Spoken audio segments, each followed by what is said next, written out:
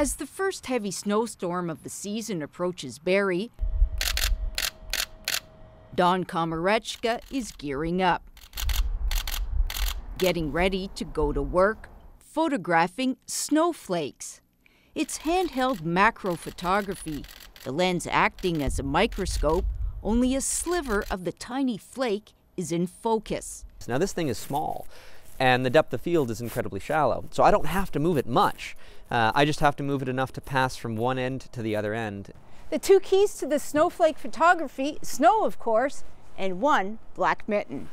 A gift from Grandma, it provides the perfect contrasting backdrop. This snowflake is a column. Komarechka has been at it for 4 years now. You know, after I photographed that first snowflake, I was just taken aback. I was inspired. It's easy to see why.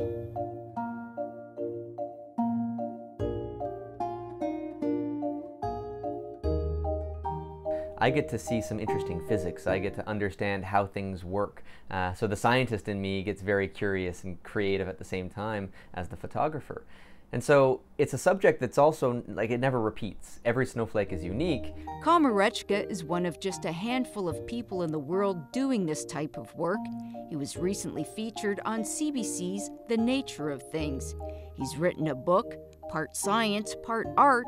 His prints are sold at galleries and appear in magazines.